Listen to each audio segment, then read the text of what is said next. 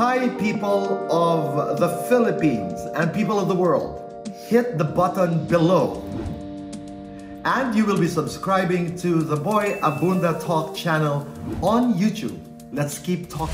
The Binibining Pilipinas second runner-up is Stacey, Daniella, Gabriel. Our Binibining Pilipinas 2022 first runner-up, Nicole, Budol. Our Binibining Pilipinas Grand International 2022 is Roberta, Tamondong. Our Binibining Pilipinas Globe 2022 is Fernandez. Our Binibining Pilipinas Intercontinental 2022 is Gabriel, Basiano. Binibining Pilipinas International 2022 is Borromeo from Cebu. Maraming salamat. What do we talk about? Boys.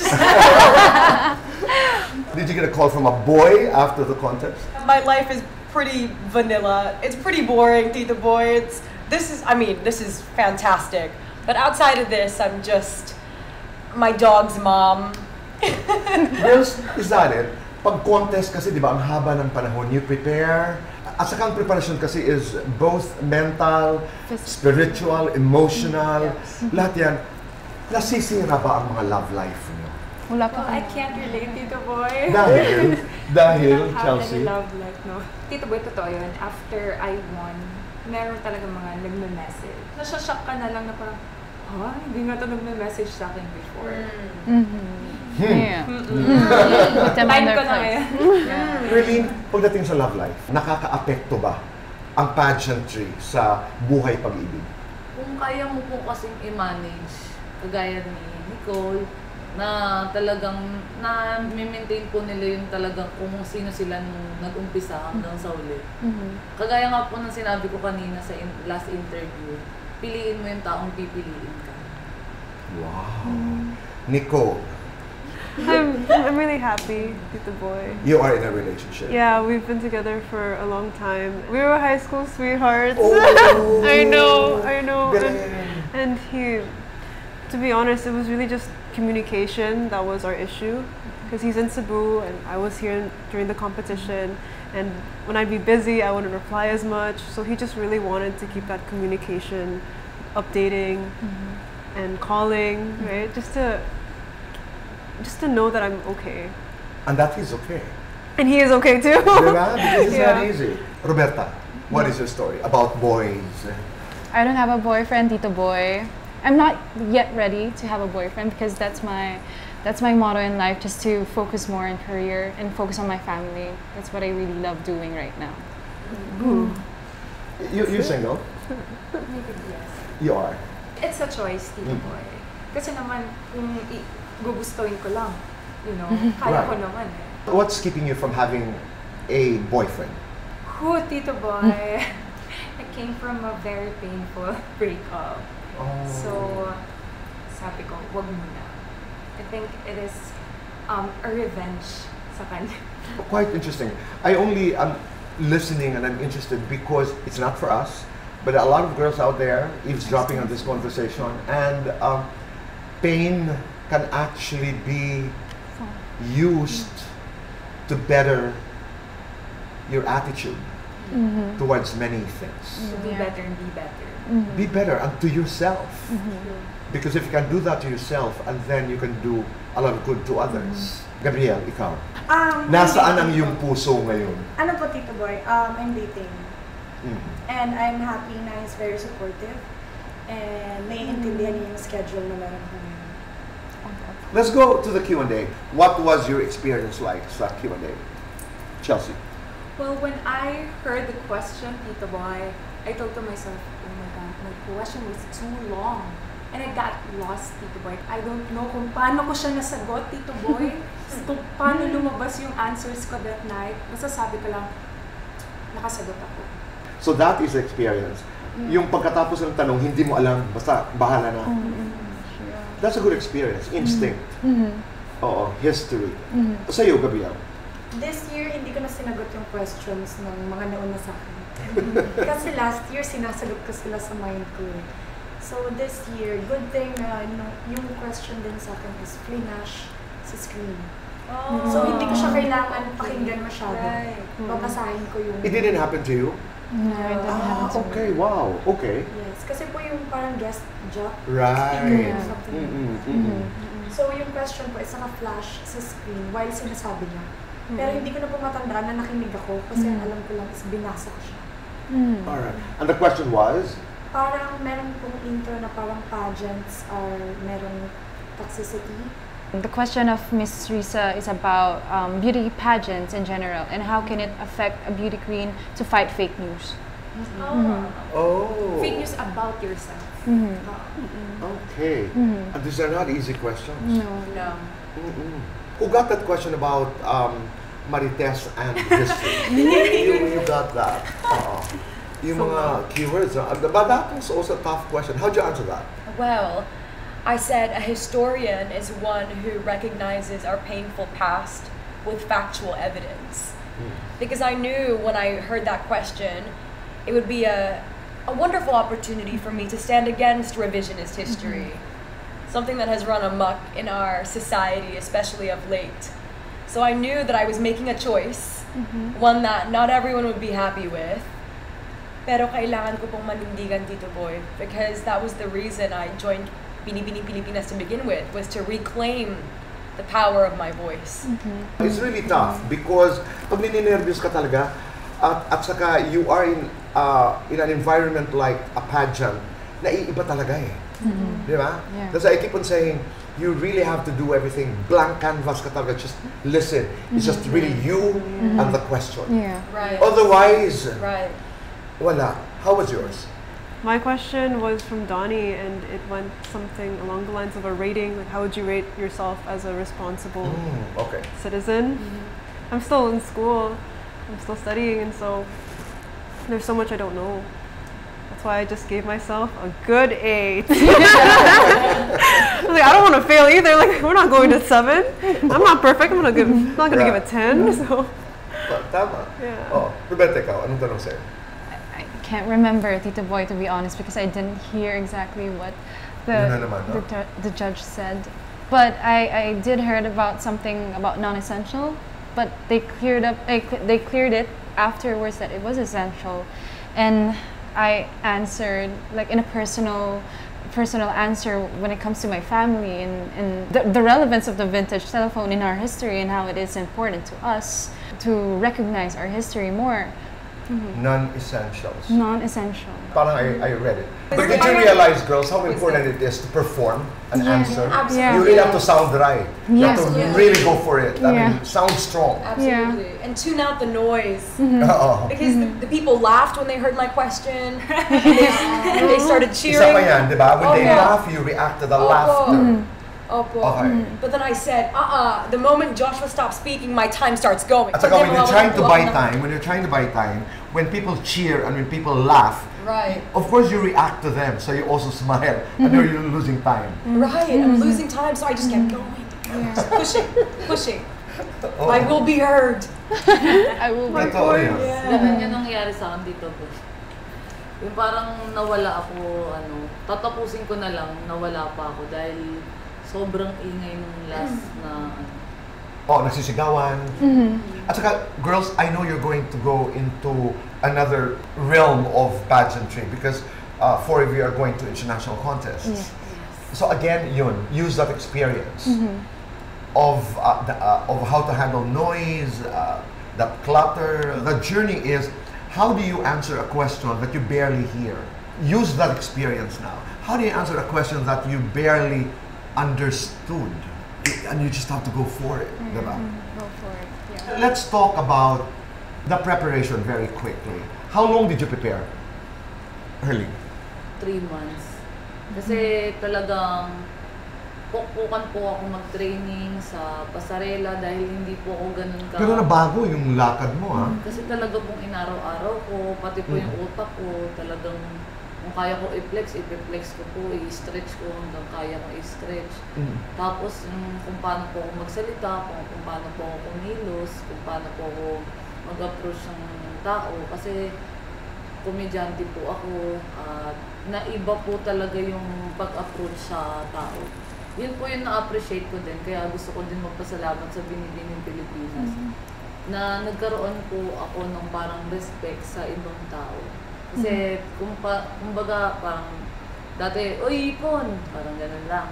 Ngayon parang tinatawag na nila ako, hey, Miss Nicole! Parang para sa... Ay, ni Herlene? Nicole ang tawag pa rin sa'yo? Kasi nung unang... Herlene Nicole. Herlene Nicole po. Kahit ano po, basta parang... Pero may miss na. Opo, parang nakaka-touch naman. Parang dating kalokohan nyo lang ngayon parang ang sarap pakinggan po sa pandinig bilang nanggaling ka po sa baba. Sa preparasyon, Chelsea, ano yung hindi mo malilimutan? Hindi ko makakalimutan, Tito Boy, yung walang naniniwala sa akin. Yes. Kasi, actually, hindi po talaga ako nag-totally prepare sa passerella training, sa makeup training. I really focused on my communication skills or speaking skills. Kasi doon ako tinitira ng tao. Doon sila nawawalan ng tiwala sa akin. So, last 2019, I joined the national pageant. And people were rooting for me. They were really expecting me to win that title. And then I failed during the last question and answer portion. So, nakaka-hurt lang kasi people would stick to it. Parang dun lang nila ako gino-judge. Well, after that 2019 pageant, I joined 2 virtual pageants. And alam mo yun, parang pinutunayan ko na, magaling ako, matalino ako, I can answer all the questions. Pero hindi nila yung nakikita, Tito Boy. Nag-i-stick pa rin sila dun sa mistake na ginawa ko. So, now that I joined again, I hope naman na kahit papaano tumigil na sila and just support me, especially now that I'm going to represent the Philippines. Or tumigil ka na sa papakinig sa kanila? Because you don't have control over how people react to you. Yes. But you have control over how you react to them. Yeah, Tito Boy, pero medyo mahirap talaga. Mahirap. Training, anong hindi mo malilimutan? Q&A training. Kasi last year, nag-pause po ako during the Q&A. And then, dun na din ako, same story, na parang dun na din ako ginudge ng tao. And last year kasi, I had so many shoots po. And this year, sinabi ko na huwag na tayo mag-focus muna sa shoots. Doon tayo sa ibang trainings na lang. And then people are telling me, you're not going to get a crown this year. This is not your year. itong year? Yes. Umiiyak po ako, Tito Boy. Naiiyak po ako kasi parang sinong ko naman yung best ko from last year. And this year, limited din talaga yung resources. So, hindi ko mabigay yung mga nabigay ko from last year. So, I'm very thankful, lalo na po kay Coach at sa inyo. Kasi, nandiyan po kayo for me. Super hirap po ng journey ko this year, mentally. Kasi, ang daming kinagkitiwala. Tapos parang, hindi ko naman kailangan i-improve sa iba. So, ang naging motivation ko is I'm going to prove it to myself na kaya ko. That's why nung coronation po talaga, nung top 12 na, last po akong tinawag, Tito Boy. Nakaganon po ako, tapos sabi ko na lang talaga kay Lord, kung ano man yung ibigay mo sa akin tonight, kung hindi man ako pumasok, alam sa. Kasi alam kong binuhos ko lahat, ginapang ko yung journey ko, and alam kong ginawa ko lahat ng trainings ko. Pero nakakakaba yun, ha? Yes, super po. Yung 11 nandun na? Wala ka pa? Opo. Ako naman, ang question ko doon, anong karapatan meron ka sabihin yan sa kapwa? So, again, we write, when you are at the entrance of something really great, that's when the devil comes in and says, nothing is gonna happen. Yeah. But you have the power to say, yung sinasabi natin kanina na, you have the power to say, wait, that's not the voice I need. Hindi dahil sa nag-i-illusion ka. Hindi dahil sa nag-i-illusion ka. Kasi alam mo, ang maganda at hindi para sa'yo. Alam ko, pinagdaanan mo yan eh. Yung, alam mo yun, yung talo ka na, hindi pa nga nag-uumpisa ang contest according to them. Opo, kagaya nga po sinabi ko na yung mga sinasabi po nila sa akin na masasakit, na hindi ko kaya, para po ako nakipag-asaran talaga sa kanila.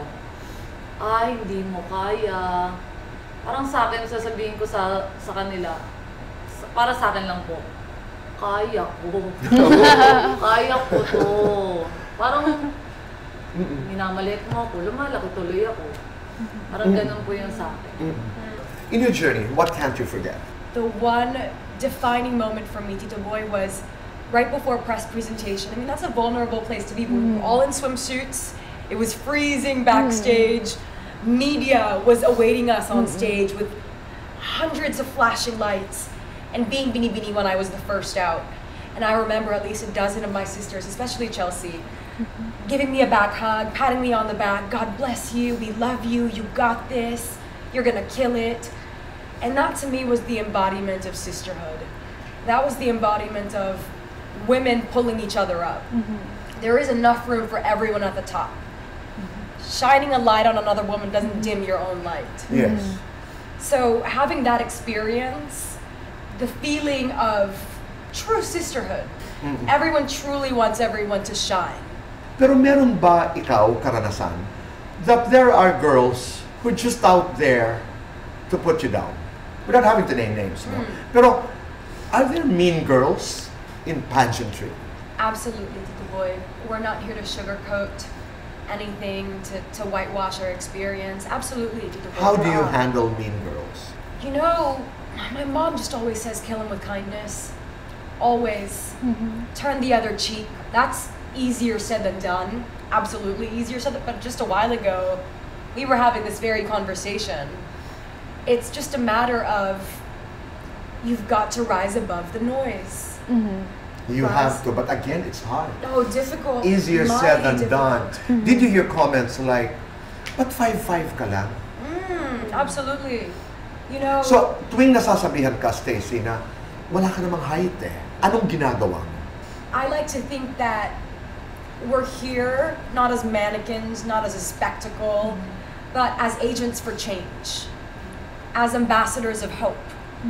And that's something I know I can bring to the table, is my vulnerability, is to bare my heart to my fellow Filipinos and talk about OCD, talk about anxiety, talk about the harassment I experienced on set, talk about prison reform, and sort of spark these conversations, broaden the discussions that we have on topics that are stigmatized, topics that we walk on eggshells around. So I always... I am more than my height. Absolutely. It's not about height, but about heart. And I come with a lot of heart. Roberta, ikaw, your experience. My experience during the journey, I criticize myself a lot. I have body dysmorphia. When it comes to my entirety, my body, I always criticize myself. When does that happen? Pag nakakakita ka ng ibang girls o kung mag-isa ka? Social media. Oh my God. Social media. Kasi I can't deny the fact that I always use social media. For one, posting every day when it comes to Binibini sponsorships. But when they commented on my posting, medyo tumaba ako, or sobrang payat ako, there's no in between. Hindi yung sakto yung, hindi, wala silang sinasabing maganda yung katawan mo. It may be too fat or too thin. And that made me like have a body dysmorphia during the entirety of the competition. And after that, like I was questioning also myself because I was pressured. So majority of the comments is that I lack communication skills, and also, and if I fail to bring home the crown in Binibining Pilipinas, it would be a huge embarrassment, not only for me, but for my family. Kaya I did cry that day, just days before the lock-in in Binibini. Sabi ng mama ko, maniwala ka sa amin anak, mananalo ka, kasi napakabait mong tao.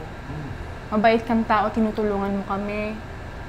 Yung impact mo sa buong pamilya mo at saka sa mga taong naniniwala sa'yo, it will change once you win Binibining Pilipinas. And I did. And after that, the bashing didn't stop. After I won Miss Grand, masabi nila sa akin, old telephone, old telephone. Kasi that certain Q&A doesn't define a person. It never and will never define a person from what they are. Kaya, nung nag-comment sila sa akin about I lack communication skills, up until now, I just move on and move forward. nag-interview kami, and I proved to myself that they're wrong. I stopped this limiting belief of myself that I can't do this, and I proved to them that I'm capable. Kaya I'm super grateful for my sisters because this is an ongoing issue that I have. I talked to Nicole and Stacey about it, to how to deal with pressure and also stress. They answer just don't use your phone that much because it can it can really like messes up with your head. Derail. Messes up with your head. But you know, I'm just happy that I have my support system here, and this is the kind of sisterhood that I will never forget. And that it starts with you. Yes. When everybody says you're not enough, you have to have enough. It takes courage to be able to say, hey, who are you to tell me I'm not enough? I am enough. I love the discussion about social media because even you girls, who are some of the most beautiful girls in this country, go through this. Can you imagine girls out there who are struggling, who are being bullied? It's all right. It's normal to feel vulnerable at some times. Yes, yes. Because when you're vulnerable, when you start to cry, after the crying, fight back. Yes. But one of the strongest ways to fight bashing and harsh, malicious criticism, gratitude. You know, negativity cannot survive a grateful mind. Oh, I love that. Totoo. Just be thankful. Just be thankful. Hindi. At saka, that self-talk is very important. Your story, Nicole. Well, preparation started around March, and it was thankfully with the encouragement of people at home, my management. I was really well equipped with You have the right this local people around me. management, di ba, na? Origin. Yeah, Shout out. right. Okay, and Yeah. marami na kayong nanalo?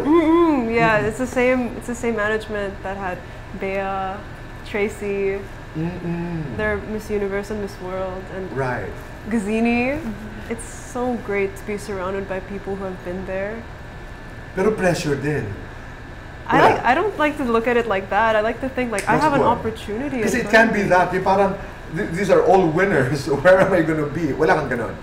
No, not Oh, at all. good. I mean, I don't want to look at it like that. Wonderful. So many people would love to be in my shoes. I have a blessing. Yes. Girls, you had no problems about pera. Saan ako kukuha para sa gown ko, para sa national costume. Meron. It is one of the struggles of the beauty Because people industry. think it's inexpensive. It is. It can is. cost you a lot. No? Let's start with makeup. Makeup is expensive. Makeup artists, At saka, stylists. what makeup? You train, di ba? Yeah, we train for makeup, hair and makeup.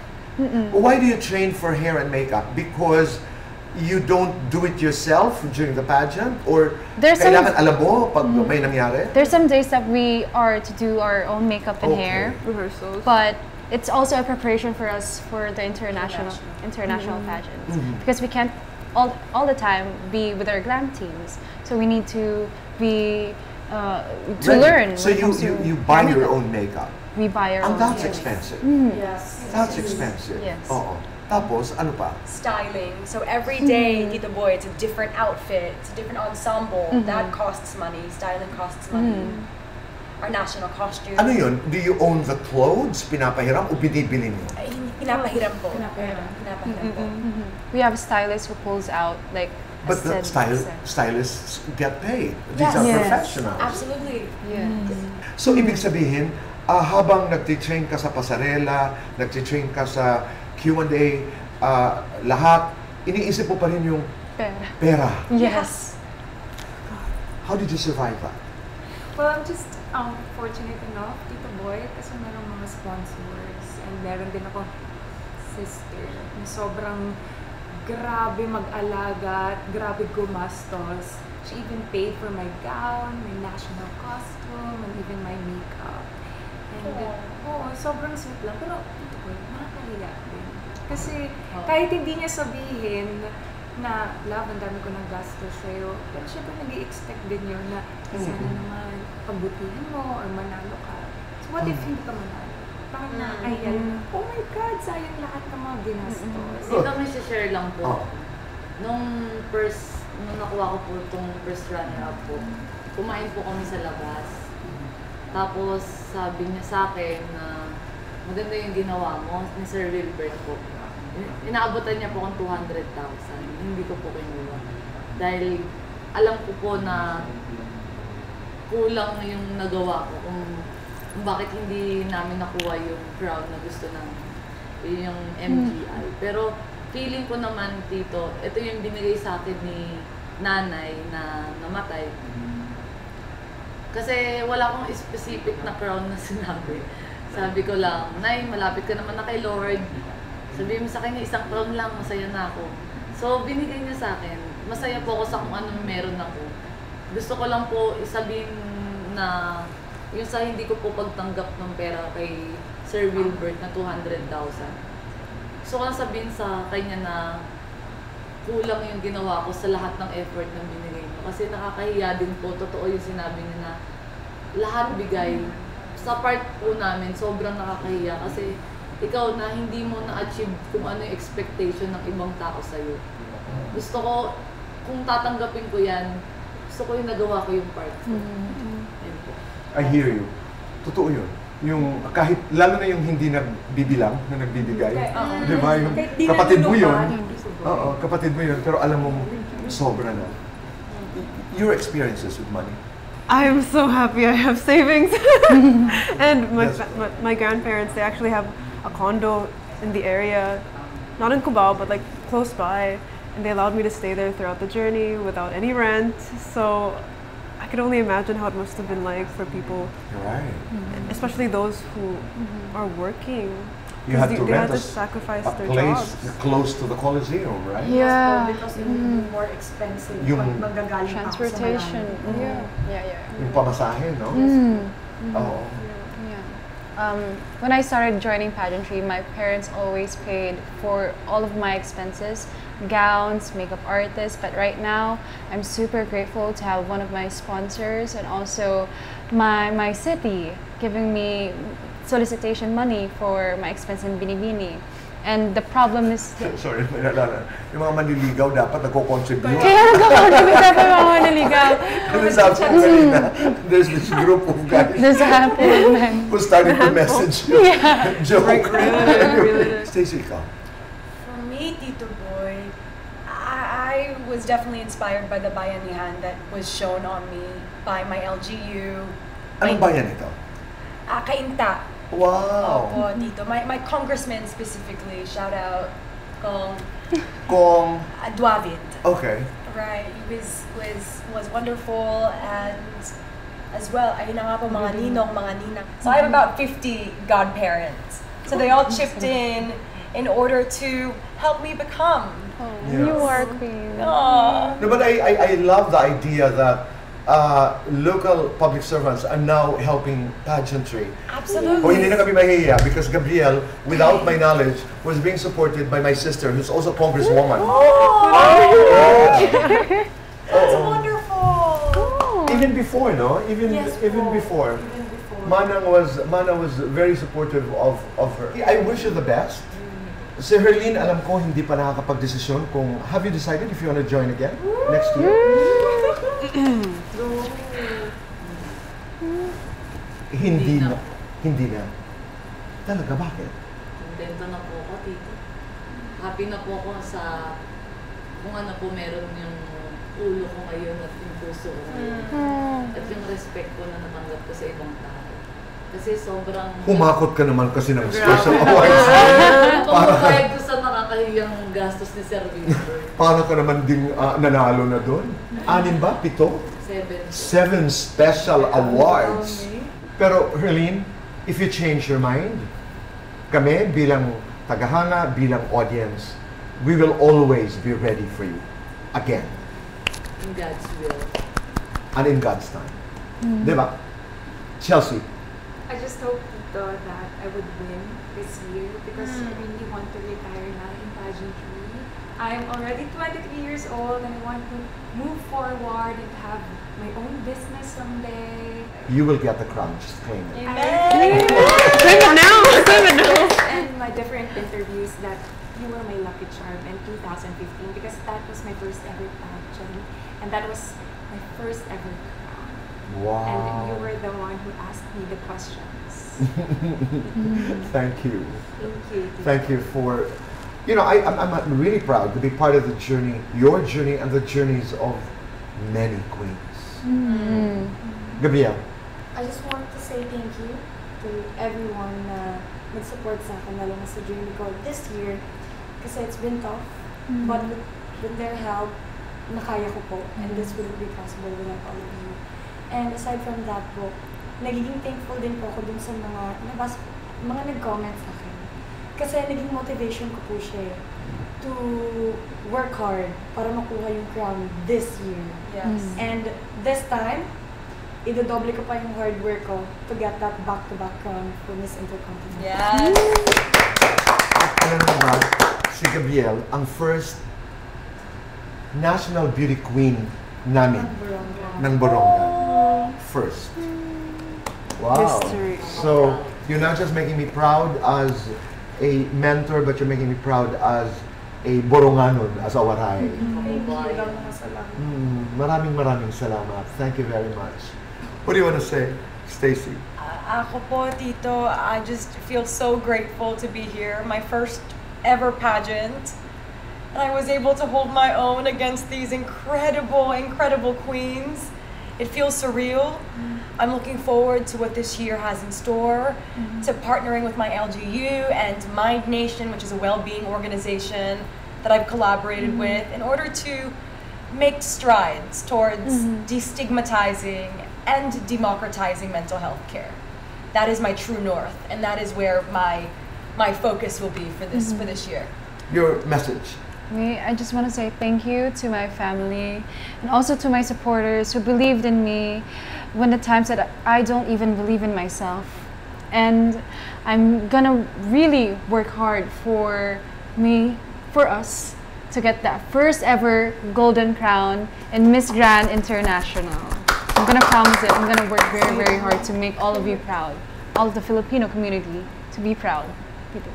Binibining Pilipinas International. Always gotta be thankful. I'm thankful for my family, my supporters, my Nick Nuggets, my management, my sponsors, and of course, you guys. Right? I've said it before. I wouldn't have been able to go through this whole thing if it wasn't for Binibining Pilipinas. It's been a whirlwind, and I'll be there to cheer you guys on. Since you are the first to go, I'll be with you. Yeah, you will be joining next year. Yeah. Because Hannah will be joining This December. Year. Right. Hopefully, I'll get to see her in person when she Yes. competes. Who knows? Yeah. And I'll be focusing on improving myself in the next year, so that I can get a back-to-back. Proud of you girls. Thank you. Thank you, Tito Boy. Thank You know, this is a wonderful poem by Maya Angelou called Phenomenal Woman. I think when the legendary Angelou was writing the poem, she had you girls in mind. Oh, Thank you. You are just phenomenal. And thank you. Quote unquote. Thank you, Queens. Maraming salamat. Thank you, Tito Boy. Thank you. Hi, people of the Philippines and people of the world. Hit the button below. And you will be subscribing to the Boy Abunda Talk channel on YouTube. Let's keep talking.